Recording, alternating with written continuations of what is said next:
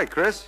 Having any luck on that hard starting problem? It takes more than luck, Phil. It takes careful workmanship and attention to details. Now, I'd like to show you something. Hey, what's the idea? Oh, I just wanted to prove something to you. Get in and start the car while I keep this hose on the distributor. Okay, Houdini. I'll try it, but...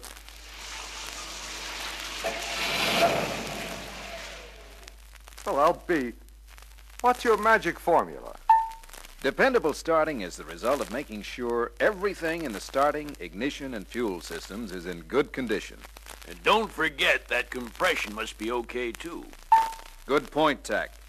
Now, I start by making sure the battery's in good condition, fully charged and big enough to do its job. If a new battery is needed, always recommend the specified Mopar or Chrysler replacement. In some cases, it's a good idea to suggest a battery of even larger capacity. We do that, Tech, and we point out to the owner that underpowered, so-called bargain batteries don't have the capacity to ensure good cranking speed and a hot spark, especially in extremely cold weather when battery output can be cut by as much as half. A combination of dirt, corrosion, and acid on the battery can cause self-discharge. So, if necessary, I remove the battery and scrub it with plain baking soda or ammonia in warm water. Just be sure you don't get any of that cleaning solution in the battery. Yes, that's important. It's also important to clean the battery posts and starting motor cable terminals. Replace any damaged or corroded clamp bolts that might prevent proper tightening of the clamps. Sometimes winter driving conditions can really build up deposits on the terminals, can't they? Right. And electrical connections have to be clean and tight to prevent high resistance that cuts down the electrical energy available for cranking and ignition. If the battery is fully charged, but cranking speed is slow, I test the starting motor and starting circuit. Our starting motors will do an excellent job of cranking the engine even in sub-zero temperature if the starting circuit's okay. If the starting motor checks out, what's next? After I'm sure the entire cranking system is okay, I check the ignition system. I begin by making sure all ignition primary circuit connections are clean and tight. The primary terminals must be properly positioned. If they touch the coil tower, they may short out the secondary in wet weather. Also, make sure the distributor primary lead grommet is in place. That grommet keeps out road splash. Besides, if the grommet's pulled out, the primary lead may kink and short out inside the distributor. I'll keep those points in mind, Chris. Now, can you tell me what causes carbon tracking? Sure thing, Phil. Moisture has a tendency to condense on the inside of the distributor cap and attract dirt and dust. That is the beginning of carbon tracking. Here's what happens next. The high-voltage secondary current jumping from the rotor to the cap electrodes tends to burn the dust or dirt, leaving carbon. And carbon is a conductor of electricity. Eventually, this carbon forms a conductive track between adjacent electrodes, which leads to cross-firing. In a short while, the insulation between the electrodes breaks down, leaving a permanent carbon track. Then, cross-firing will increase. Carbon tracking will cause hard starting and, in time, will cause a constant skip or miss in the engine. In extreme cases, it can even damage a piston, since it may fire a cylinder just as the piston is starting up on its compression stroke. Incidentally, the higher secondary voltage requirements of our modern high-compression, high-speed engines makes distributor cap cleanliness very important. On our six-cylinder distributor, the narrow rotor conductor is always lined up with and close to one of the wide electrodes when the coil discharges its high secondary voltage. This arrangement minimizes carbon tracking and cross-firing. Does this eliminate the need for cleaning the cap? Not by a long shot, Phil. You still have to clean the cap periodically to prevent carbon tracking. 10,000 miles is the recommended interval. Just how often it's necessary depends on the car's mileage and type of driving. Yeah, but suppose the cap looks clean.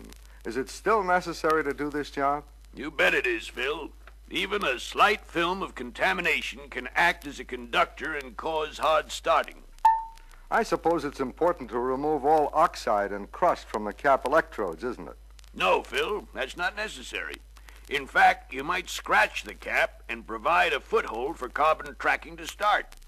I'll remember that, Tech. If the cap isn't carbon tracked or cracked, I clean it with a regular household detergent mixed with warm water, according to the instructions on the label. It's important to use a non-flammable type of detergent. Detergents with a combustible ingredient will leave a conductive residue on the cap. The same precaution holds true for your usual shop solvents, so don't use them either. I scrubbed the cap thoroughly, inside and out. For a scrub brush, I took a new 1-inch paintbrush and trimmed the bristles down to about half their length to get a better scrubbing action. Rinse the cap with clean hot water to get rid of all traces of detergent suds. Then, shake off the excess water and let the cap air dry. Don't wipe the cap with a shop cloth or dry it with compressed air. That makes good sense. Compressed air or a cloth may often have traces of oil or moisture that could cause the same problem all over again. You're right, Phil. I always clean the inside of the towers, too. The eraser end of a pencil is just the right size for cleaning them out. And by the way, if anyone tries to tell you that a distributor cap should have a vent hole drilled in it, don't you believe it. The distributor itself is vented, and a hole in the cap might let in road splash. Always remove the distributor to install points, so you can check the advance curve, spring tension, and align and gap the points accurately.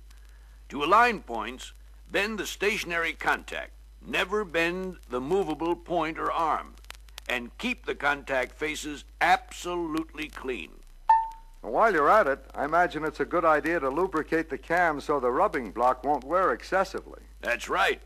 But be sure you clean the cam first. Then use the correct cam lubricant, and not too much of it. If you install breaker points carefully and keep them adjusted and the cam lubricated, they'll last a long time. Our ventilated points have less tendency to burn or pit. Whenever you replace the points, shouldn't you also install a new condenser? That's seldom necessary, Phil. If a car can be started, you can bet the condenser is okay. Chances are the points failed because of normal wear or neglected service, not because of failure of the condenser. The condenser has an extremely long service life. Well, that takes care of the distributor. Now what's next? Right now, I've got a tip on starting that has nothing to do with the ignition system. Somebody better start playing the other side of his record. Okay, Chris. After you've checked the ignition primary circuit and cleaned the distributor cap, what's your next step? The secondary circuit comes next, Phil.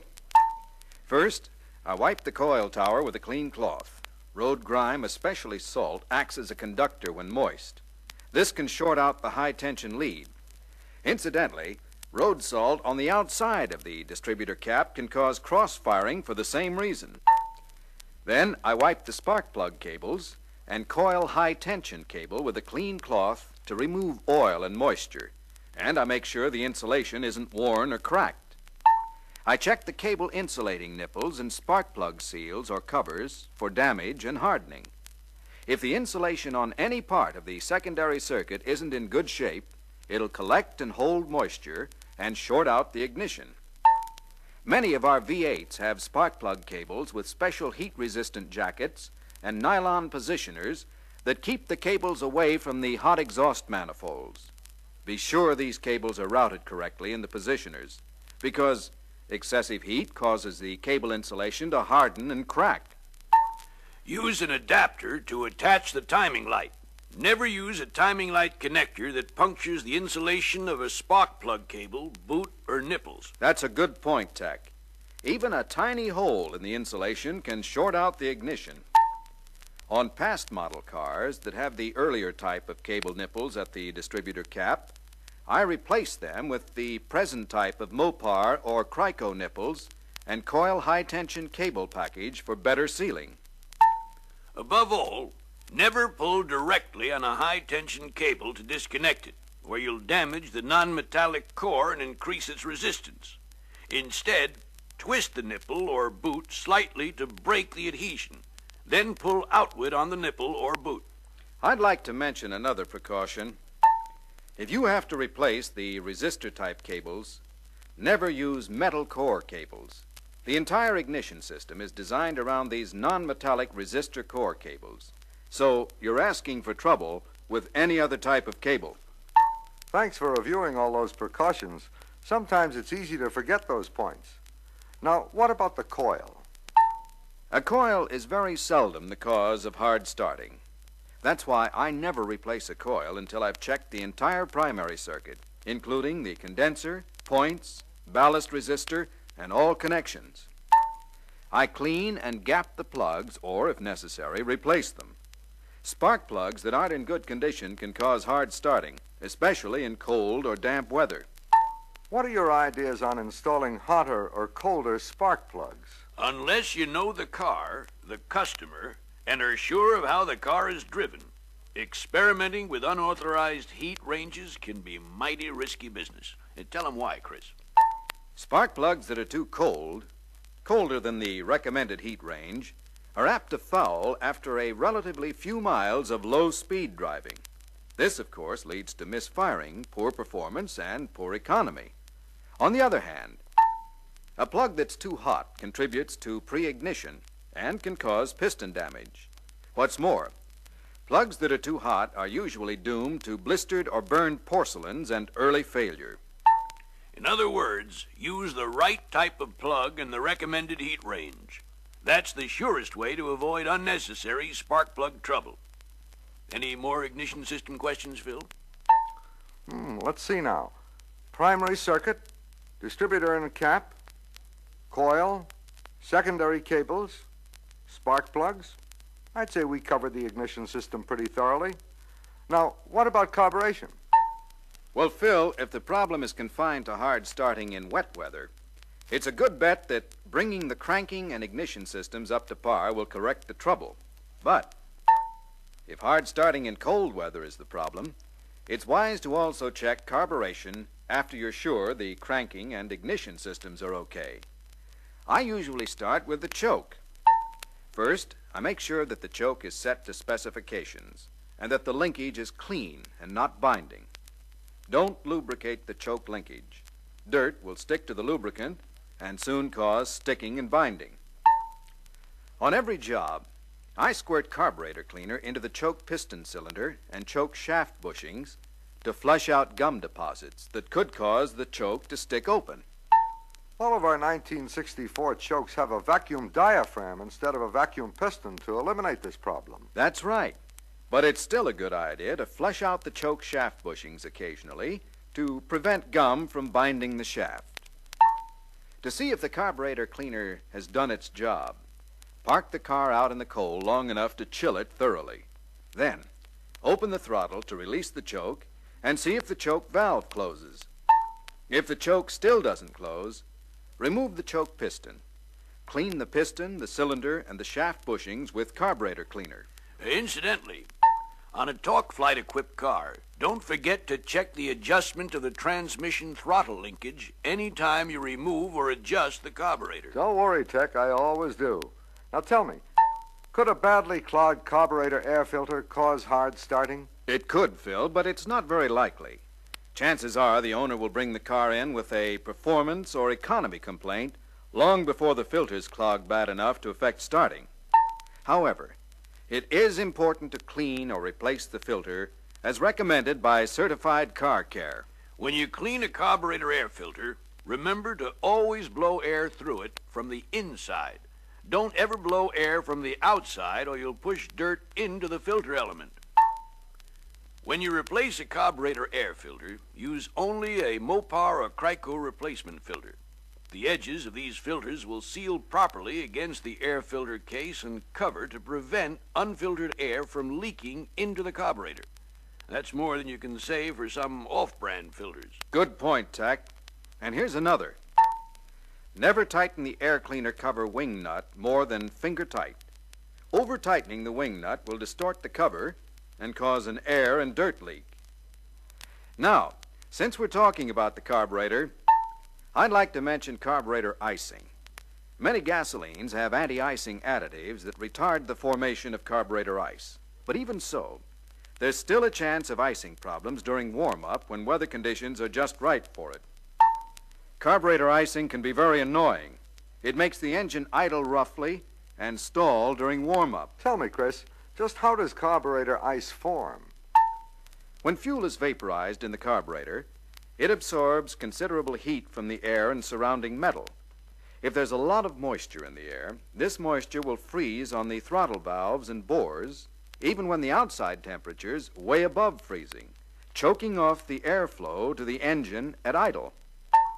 This condition can be aggravated and prolonged if the exhaust manifold heat control valve isn't working freely, since this valve is designed to warm up the intake manifold quickly after the engine starts.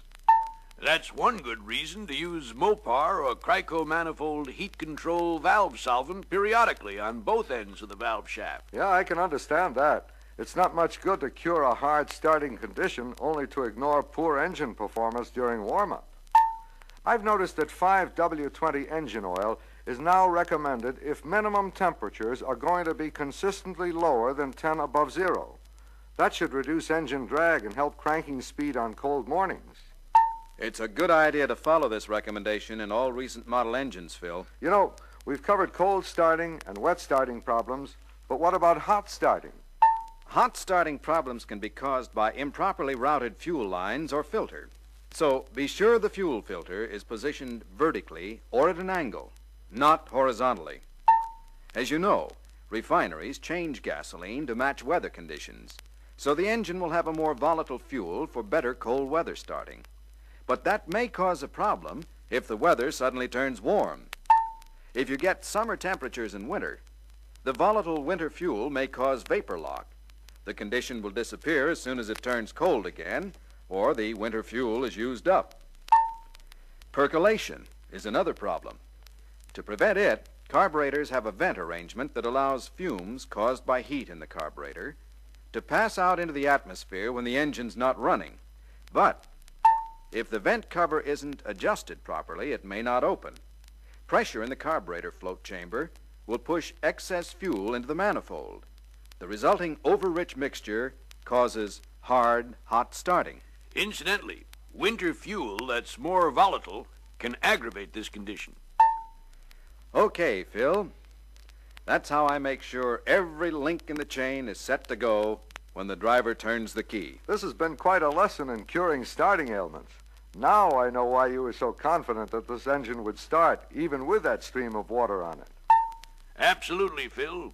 If you've done a thorough job, the engine will start every time, even under conditions as drastic as those we've just seen. And you'll have another satisfied customer who'll count on your service department to keep his car running dependably year after year.